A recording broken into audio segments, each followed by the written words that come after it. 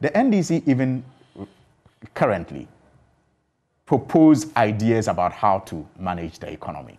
For example, on the issue of e-levy. Right. We have not kicked against introducing a levy that will manage our electronic platforms, because clearly it is an area that is worth considering given the growth that we are experiencing in that area.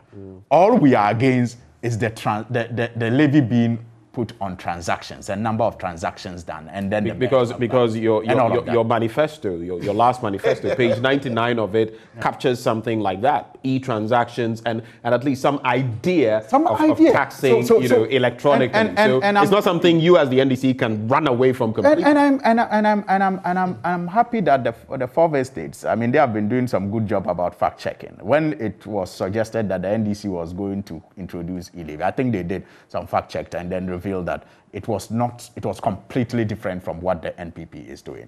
We, for example, have talked about targeting the multilateral agencies like Twitter, like Facebook, like Instagram, and then targeting merchants, people who are using those platforms to transact business, targeting them and seeing if you can introduce some form of a levy that will, generate income for government. Again, on the issue of price stabilization levy, I've already told you that the concept that was, so the point to be made is you would look forward to using it for purpose. Exactly.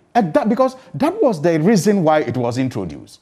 I mean, it wasn't just introduced so that government can accrue extra funds and perhaps rent expensive private jets to fly around. No, it was introduced so that times like this, it will be used for its purpose. But when it is not being used for its purpose, yet it is still being collected, you can only assume that it is used for partying, like having KK parties and others. That is the only explanation you can give to it, especially when it is not even being accounted for.